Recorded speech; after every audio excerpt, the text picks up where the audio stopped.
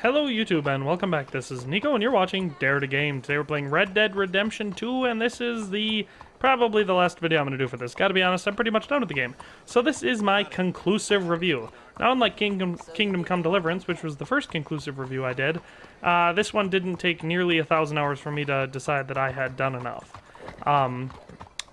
Yeah, so before we get into anything, I just want to put a huge spoiler warning in here for the game, the epilogue, everything. This is gonna contain spoilers. You know, I won't go too much into detail, but just a warning: this might ruin the game. There might be details in here that screwed up for you. So if you don't want any of that, just avoid this video.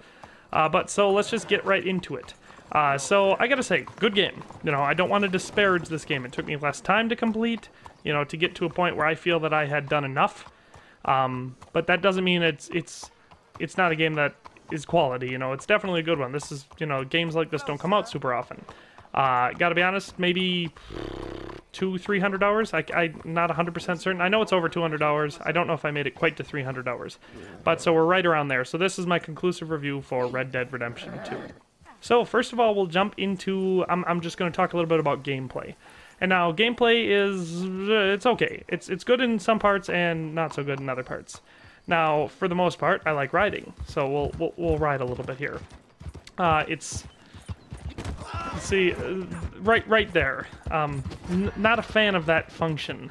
They really want you to hit stuff in this game. You're riding in the woods, you will hit a tree. Sometimes it feels like the controller jerks directly towards a tree to make sure that you hit that tree. Or animal, or whatever. If you're in the city, you're going to hit them. Trust me. If you pull away, it will only pull you back harder. So I'm not a fan of that. Pretty annoying, gotta be honest. Swore a couple times, screamed, frightened my wife and children. You know, not angry at them. The game. I'm angry at the game. You know, not a fan of that gameplay feature. What I am a fan of is this gameplay feature. Pretty smooth if I do say so myself. Gunplay is not bad. Obviously, maybe a little violent. It is a game about murderers and thieves in the Old West, so I hope you weren't expecting a super family-friendly experience here. Now, mind you, that brings me to my next topic, which is decision-making. And now, while this game doesn't do great in that department, basically, no matter what, you get the same ending. You know, there's some cutscenes a little bit different. You might feel better about yourself one way or the other, but really the game, it has a story to tell, and it tells that story. The point of this game was to bring you up to the original game, bring you right up to the start of that. And so with that in mind, you know, there's honor, and you can be a good guy, kinda. Like, you can be a nicer guy personally, but you still commit all the crimes that you commit. You know, just because someone's a Pinkerton, killing them shouldn't really be more or less acceptable than any civilians. You know, you're just riding through town. What's the difference between killing 5 guys walking around Saint Denis and 5 guards, you know, while you're robbing a train? You know, so the honor system's a little skewed in my opinion. And they really don't give you a lot of choices in that regard. You go on these missions, you do kill these people, that's how it works, or you die. You know, so as far as choices are concerned, they really don't make a difference. Little spoiler warning here again, like I said, this review is gonna have a lot of those in it. There's a part in the game where something terrible happens to the protagonist, Arthur Morgan. And after I realized that, I was like, oh boy, so I started a new playthrough. You know, I kept playing on my main one because I wanted to see how it ended. But I started on a new playthrough to try and see if I could do everything right, you know, try and fix what I had done wrong, some way to escape that terrible fate, and you can't do it. It's a quest that you have to do it that specific way, and I tried, I was like, well, maybe I just won't be a complete dick, maybe I won't beat this guy up. And it cuts to a cutscene and forces you to do it. Like I said, I was like, not a fan of that. I like having choices in video games. Obviously, they wanted to tell a specific story, so if that's not what you like, this may not be the story for you. With that in mind, I've seen people talk about this like it's an RPG. Not an RPG, not even a little bit. There are no RPG elements. There's no skills. There's no... You can't choose who you are. You are this person, that's it. So not an RPG, don't call it that. It's an open world action adventure game. Like I've said, the gunplay, I do enjoy it. It could be better. It could be worse. It's better than Grand Theft Auto's. Not as good as dedicated shooter games, you know, so there's that. I do like the dynamic weather cycles and day and night cycles. They're all good. Horse testicles that shrink in the cold, that's interesting. I mean, it seems to affect other people more than me because it seems like every single horse I buy or find is a female. I think it wasn't until I got the one from the war veteran who I went hunting with. That was the first male horse I had in the entire game. And it was groundbreaking. The testicles, I tell you. But anyway, moving on. Customization is okay. I do like the clothing. I think that it's pretty cool that there's a good variety. And I wasn't too impressed until I started doing the hunting and the crafting for the unique stuff that you can get him to craft, because that's when you get into some really cool rugged stuff. But even the stuff you can buy is cool. I like how you can layer everything. You can make a lot of different outfits. As a fan of Western TV shows, movies, that sort of stuff, I really liked trying to figure out how to do that. So that was a lot of fun. Weapons, not great variety. Considering the hundreds, if not thousands of options for weapons in the Old West, the like dozen or so that you have access to in this game isn't that great. But the customization, again, cool. It's really cool. You can customize every part of the gun. They've got many options for what color you want it to be. If you want it engraved, different grips, that's all good. And there's nothing terribly unrealistic about them other than the price, which I covered in a video recently. So if you haven't seen that, go check it out. It's a good video.